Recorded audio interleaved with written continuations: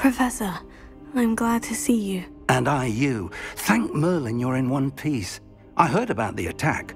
Trolls in Hogsmeade? Sir, the trolls were wearing armor. It had that dark glow, like the dragon collar. Goblin silver! Ranrock used it to control the dragon. But how? And why send trolls to... They were there because of me. I overheard Ranrock talking with Victor Rookwood. Ranrock was in Hogsmeade?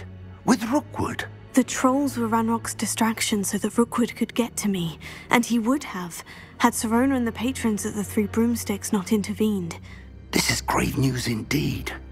If Ranrock's goblins and dark wizards are after you, they want what we found in that vault. Speaking of the vault, do you think that Ranrock is working with any of the goblins at Gringotts? I do not.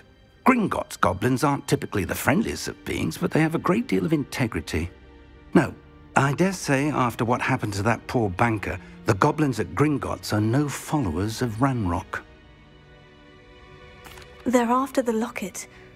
You said you discovered something in it. Yes. I discovered an inscription. When I read it aloud, this map appeared. Clever enchantment. It's a map of Hogwarts, to be sure, but I do not know where it leads. It leads to the library. The restricted section, to be precise, and a bit beyond. I see traces of magic there on the map. I suspected you would see something. Shall we go? I appreciate your enthusiasm, and I'm eager to discover what we may find there as well. But if our experience at Gringotts, let alone what happened to Miriam, taught me anything, it's that the path we're on is terribly dangerous.